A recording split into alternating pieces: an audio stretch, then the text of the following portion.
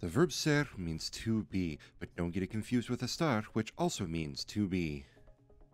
The verb ser is used to identify professional and personal titles, like doctor, professor, student, and so on. Yo soy, tú eres. Él, ella, usted es. Nosotros somos, vosotros sois. Ellos, ellas, ustedes son. Yo soy un estudiante.